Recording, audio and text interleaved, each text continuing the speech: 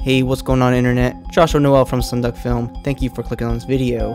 In this video we'll be talking about creating the Pleasantville Effect, or also known as the Sin City Effect. And essentially what this does, it allows you to isolate one color in your scene and desaturate or make everything else black and white. So in our example here, all the dresses here are red and everything else is black and white because I isolated the color of their dresses. So I'll be showing you how to do this effect inside of DaVinci Resolve. Okay, so here is our original footage, and yes, I probably caught you off guard. Their dresses are actually blue. So you also learn how to change the color of an object using this method. So here's the base plate, and really the only thing I really want to do right now is kind of expose this footage properly. So I'll just, increase the gain a little bit, bring up the gamma, and maybe bring down the lift, create a little contrast. So now I'm happy with the exposure, so I'm going to go up to Nodes, Add Serial Node. And I'm going to increase the contrast a little bit, and raise the saturation. Okay, and then I'm going to go up to Nodes, Add Parallel Node. And this is where we're going to start isolating the color.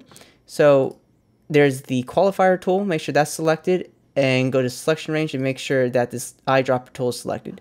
And then all we're going to do is we're going to select the color of blue. And that's going to isolate blue as a color, but then what we want to do is click on the go to color range and use the eyedropper of the plus symbol and start selecting different shades of blue to make sure that we get the entire spectrum of the color blue here. So just click around, do whatever you need to do on your own footage, but make sure that you have the color that you want to isolate. And if I hide this here, and you see blue is isolated. Alright, and then now we can make everything else black and white. So we click on our node 2, and then we go to saturation, and we'll bring that one down. So I didn't really need to saturate before. Okay, and then we'll go to node 4 here, and we'll bring the saturation up to 100. And you see the blue starting to come back, but then we just need to go to gain and really just punch that down. So we bring the blue back. And you want to be careful because you can really overkill your effect here. Or, sometimes it might work out well for you. So there it is. And then what I want to do under qualifier is go to the soft property and raise that up.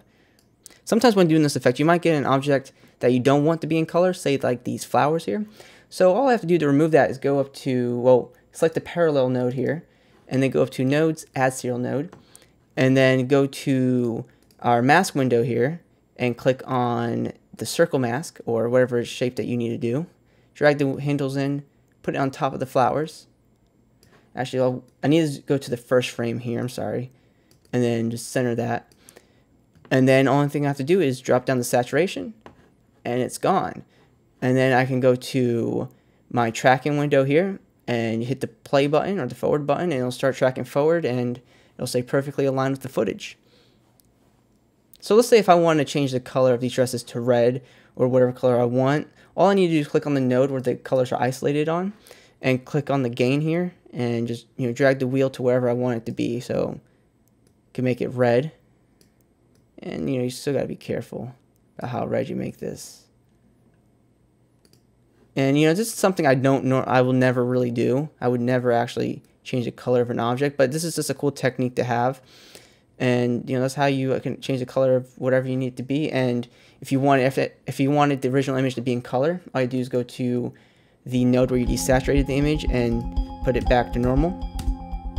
And there you have it. We changed the color of the dresses and kept the image originally how we had it. So guys, thank you so much for watching. If you have any questions, please leave a comment down below and I'll get back to you as soon as I can. And please leave a like if you can. It helps my channel a lot, and I love making these tutorials. And if you haven't already, please subscribe. I'll see you guys soon.